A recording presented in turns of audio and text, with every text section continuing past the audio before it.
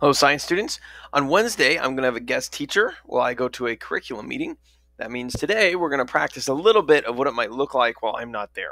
What's going to happen is I'm going to post an announcement for you for that day, and it's going to have a list of things that you need to complete during the class period while the guest teacher is there. Instead of just dropping you into that with no practice, we're going to practice that a little bit today. So task number 1 today, just above this video, there's going to be a link to the Top 10 Tuesday form so that you can fill that out like we normally do on Top 10 Tuesdays. This week's Top 10 is school supplies. So, get excited about the end of the quarter and maybe reorganizing your binder a little bit. The next thing we're going to do in this class is we're going to go ahead and finish working on Journal 11A. We'll probably go through the slides in 11A together. I will provide a link to that journal, these sets of slides, in this announcement underneath this video.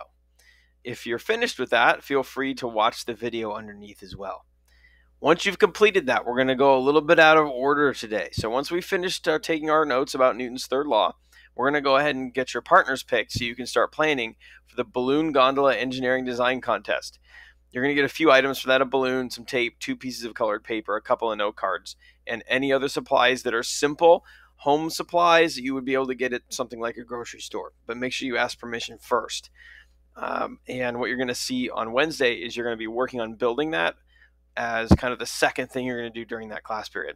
The only thing that's a little bit unfortunate is I'm probably not going to give you the balloon because I don't want the guest teacher to have to deal with people blowing up balloons and them flying around the room.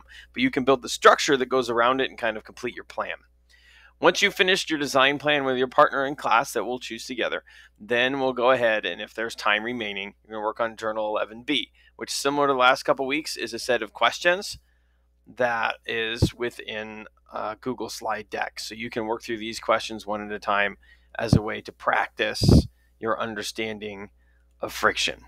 Okay, so hopefully that makes sense and you're able to find these things. I'm going to link them right in the announcement so that they're easy to find. And if you have any questions, let me know.